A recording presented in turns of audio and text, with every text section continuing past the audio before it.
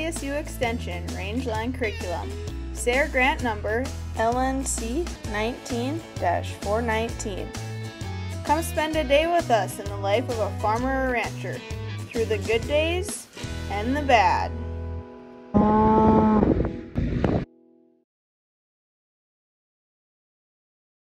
Jen Peterson. I'm Ryder Peterson. We ranch with my husband's family here in Sidney, Montana. When we come out and check cows, it's really important that we always check water. We also count our cows to make sure we have all of them countable, to make sure they're there as well, and take a peek at the fence. When we're riding through cows, we're always looking for anything with sore eyes or a limp, anything that got the ears down that's a sign of pneumonia or just not feeling good.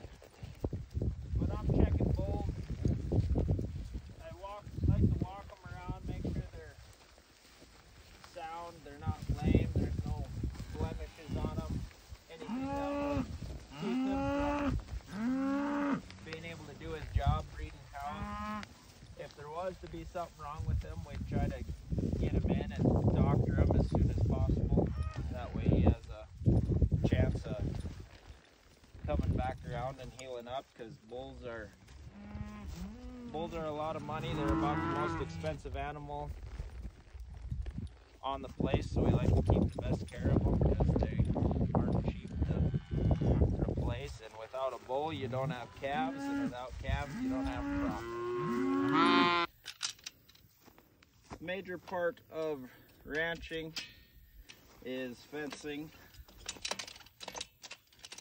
Wild animals like deer and antelope, and mainly the snow, is extremely hard on fences. So every spring, got to go around all the fence, make sure everything's tight, because you don't want to have your cows getting out. So this is just electric fence. This electric fencer is powered by solar, charged off the sun. We just use it as a temporary fence. We'll take it down in the fall. Just using it for horses right now for grazing different areas, just utilizing the grass best we can. So these are just some easy panels I built a couple winters ago with some, it's called sucker rod, just some metal I welded together in the shop a couple winters ago. They're portable, can move them around in the pastures. Using it for a round pen right now, but they can be moved out to the pasture if I need to use them to load cows or horses or anything. This is just a pen I've been working on for the horses for winter and summer, I guess. This is the winter water. It's heated, keep it from freezing during the winter. And this is a windbreak fence I've been working on, just reusing some old Highline poles. Kind of a inexpensive, sort of easy way to make some windbreak. And then I'm just building another pen here, and I got a shelter built already for the horses, get them out of the weather.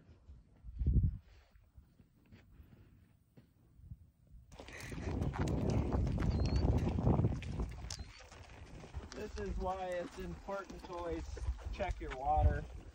Looks like the cows were fighting flies around the water tank here, and something stepped in it and broke this board, and they broke the pipe where the water comes out, so the water's not going in the tank like it should be.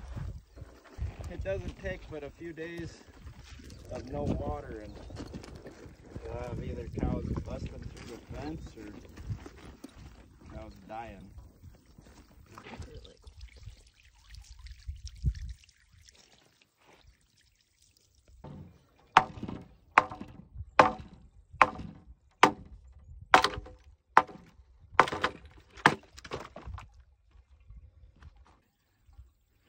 So the cows must have crowded the water a little too hard, and they pushed over and broke these boards, and broke off the inlet to the water, so we're just putting new boards up and trying to keep them from breaking the water again.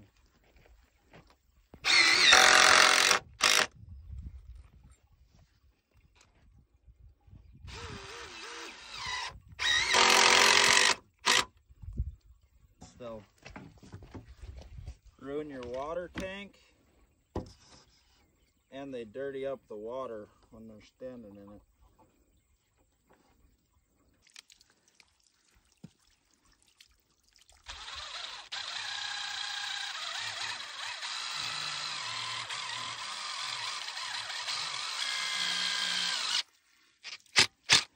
Just gotta last 24 hours.